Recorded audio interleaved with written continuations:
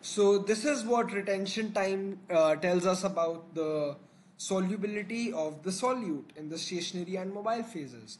Now, this graph can also be used for something else, which is to calculate the percentage of composition of all these solutes in the solute mixture.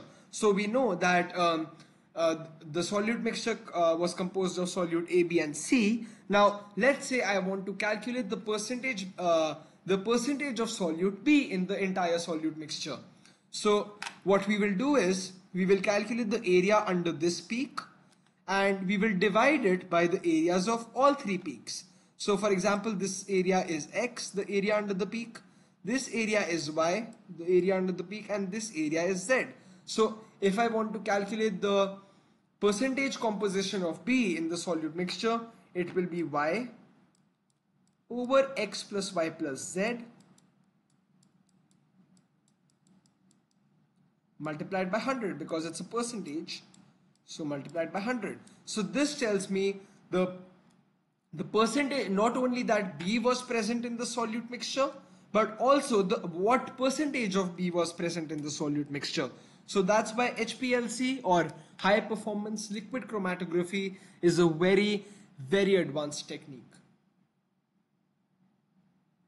Now, the last type of chromatography that we have to do is gas liquid chromatography. Now, in gas liquid chromatography, as the name suggests, we usually use it to separate gaseous mixtures. So we have a mobile phase which is called a carrier gas. The carrier gas is called the mobile phase because what it does is that it moves through this entire column and it carries the gaseous mixture with it.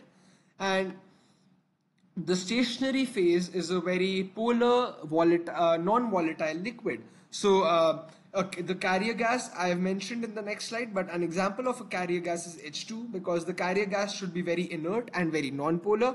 And the stationary phase, the carrier gas is the mobile phase, and the stationary phase, which is present inside the column, has to be a non-volatile liquid, because obviously it cannot be gaseous, and it has to be polar at the same time. So it has to be a non-volatile liquid, and it has to be polar. So from this, so we can have either a sample of volatile liquids, because obviously they will be heated in the oven and eventually become gases, or we can already have a mixture of gases. So it can either be a mixture of volatile liquids or it can be a mixture of gases. So whenever we have a mixture of volatile liquids or gases, we can use gas liquid chromatography to separate them, and we get similar retention time graphs for as in HPLC. So the rules of retention time graphs all apply to this one as well. Now let's go to this chemistry behind GLC. So the stationary phase, as I said, is a polar non-volatile liquid, and the mobile phase is an inert carrier gas, typically H2 or helium. So either hydrogen or helium, because both of them are very inert.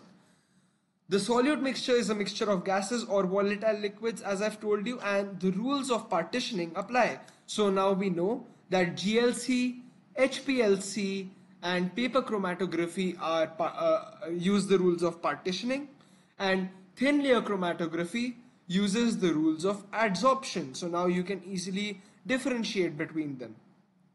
So actually GLC is used in conjunction with mass spectrometry to detect the exact identity of the solute. We have done mass spectrometry. I have uploaded a playlist on it, so you can go and watch it if you're not aware about what mass spectrometry is.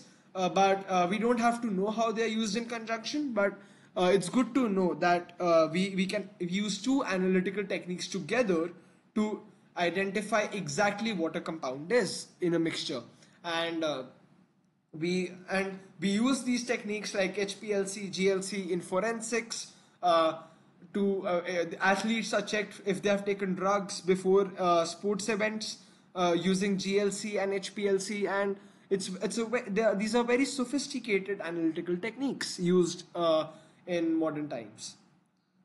So now we have done retention time. As I said, this is a typical retention time graph for a mixture of solutes A, B, C, and D.